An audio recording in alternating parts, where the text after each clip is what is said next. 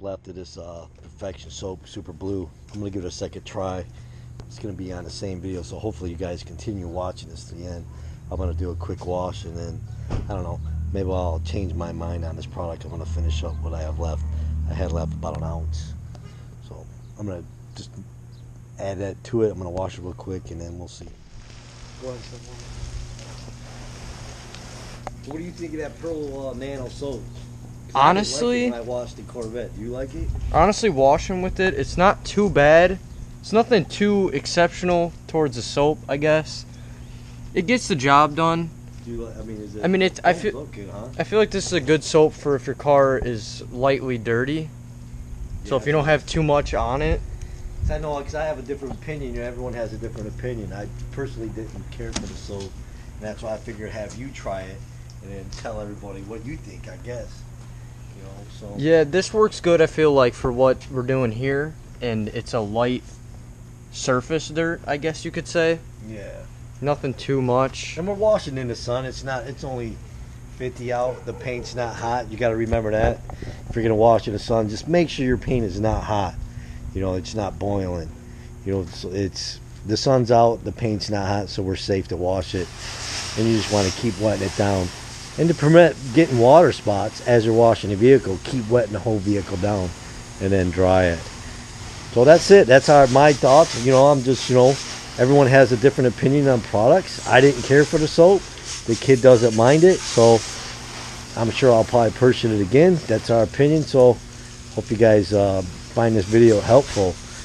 And that's going to be it on the Pearl Nano soap that we got from the sample pack. I mean, it washed it pretty good.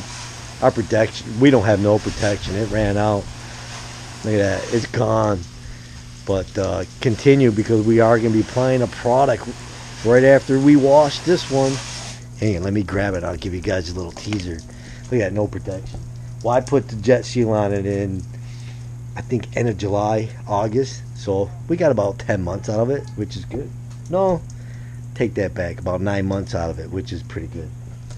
I mean, where's that at? And next, we're going to be applying this. 9 months with jet seal on it. You can see the back of my fence. And this truck's never been polished for like a paint correction since ever. And the reason being was we just wanted to keep the clear coat, the mills, as thick as possible to keep the truck looking good. But this summer, where I am going to do a polish, get some of these swirl marks and little light scratches out.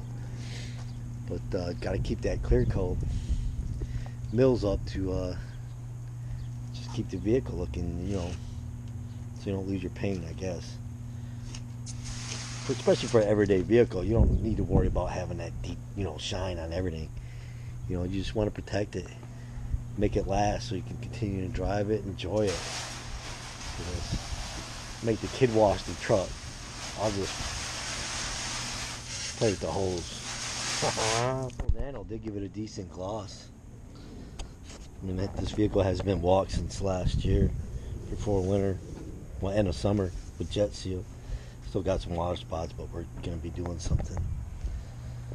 Look at that shine on it. Not bad. So, this soap's not bad. Really cleaned it up pretty good. Sure did. I had to pile all this footage together I made of over one soap.